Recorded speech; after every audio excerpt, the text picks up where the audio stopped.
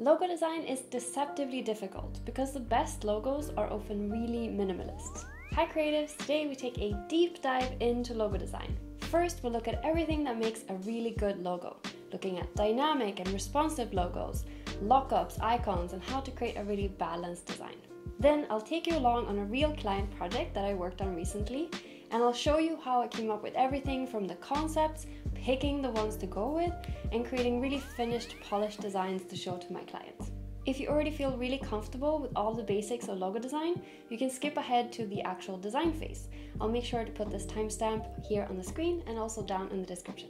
You might have heard the phrase, a logo is identification, not communication, meaning that your logo should help identify the company and not try to explain what the business does. I mostly agree with this, and many of the logos that we see as timeless and really successful, they are very minimal. The benefit of this is that they're able to take on meaning and they can grow with the company even if they change their business model or what they sell.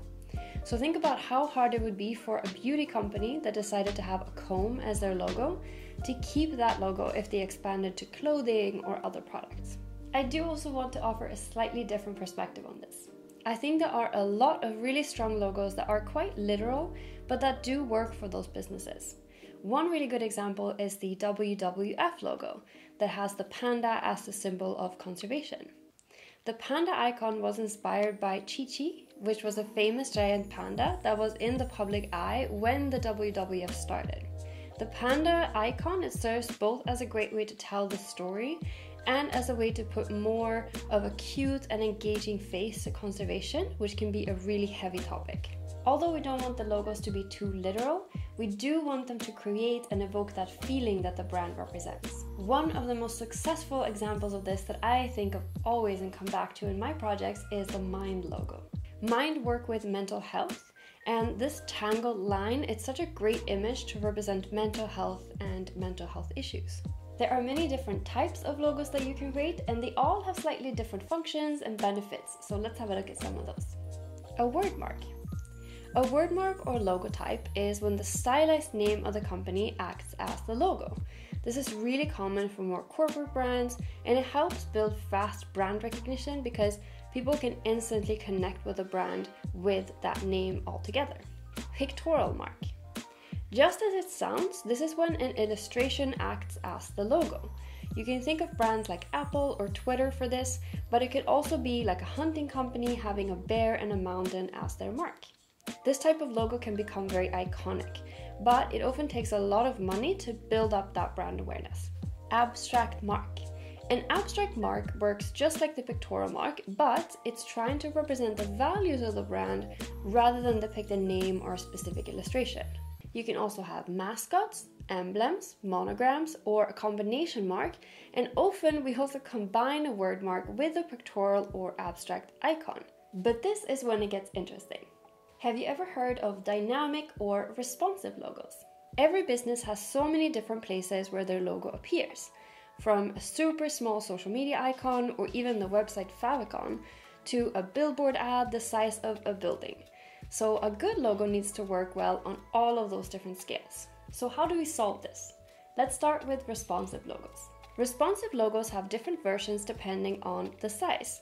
In other words, they respond to the size just like responsive web design changes for mobile or desktop, for example. In a larger format, you can use the most complex version, while in a smaller format, you use a simplified version or even an icon. Brands like Disney and Kodak are really great examples of this. Dynamic logos can adapt to the context of the design, like switching up the exact icon to match each location of a chain, or change to fit the adult or children's part of a brand, for example. The last thing before we actually start designing together is to have a look at what it means to create different lockups. This is really closely related to dynamic and responsive logos. Lockups are just different layouts where we combine the logo with more information, like a tagline, date the company was established, or the location, for example.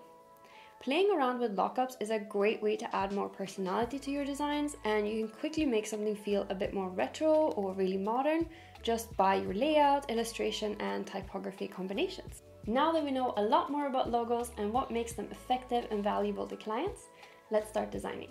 The brand we'll design for today is an inclusive leadership coaching business that I worked with recently. Their name is Samsas, which means to collaborate and get along in Swedish. Before we start creating, I want to show you the mood boards that we created to give you an idea of the direction that a design should go. We showed the client these mood boards and they decided to mostly go with this one.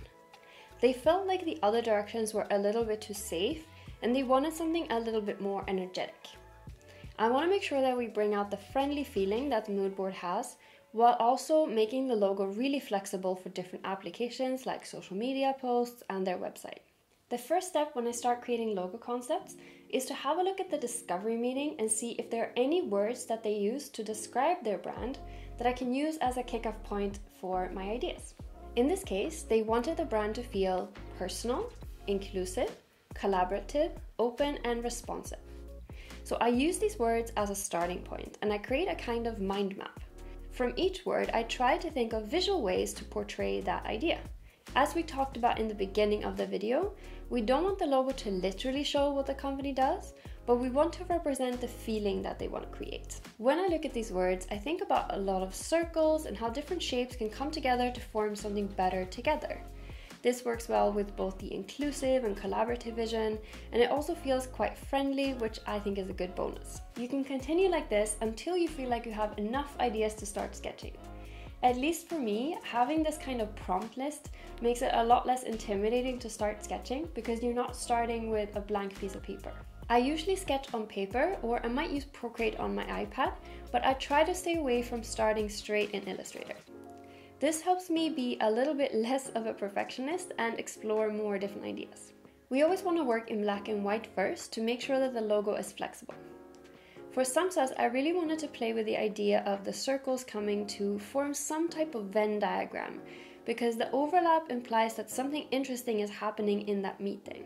So I'm testing out different ideas and ways to use the circle and just look for things that happen on purpose or by accident that I find look interesting.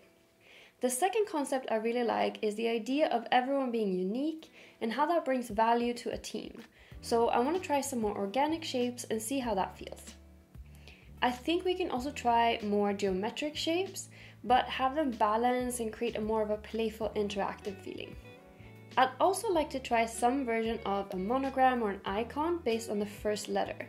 So I'm going to try and mix the idea of being responsive and having a flexible path with the letter S. Lastly, I like the idea of growth together, so I want to try some ideas related to progress or growth as a team. Great, so now that we have a bunch of ideas, it's time to pick our favorites. I look for ideas that have a strong concept, but they're also not too complicated, so I move forward with these designs. The next step is to create more polished versions in Adobe Illustrator and essentially test how practical these logos are. I like to use a combination of the shape builder tools, the pathfinder tools, and the pen tool to create a really clean and balanced design. You can also duplicate and reflect elements to make sure that you get absolute symmetry in your designs. We want to use Illustrator rather than Photoshop because Illustrator works with vectors, which means that your design is never pixelated. You can just export a version in the right format for your client and the logo will look good at 1 centimeter or at 10 meters large. So you can see that I tried a lot of versions of these overlapping circles. And although I still really like the idea, the lines are always too thin from far away. And this is why you want to experiment in Illustrator and test out your ideas.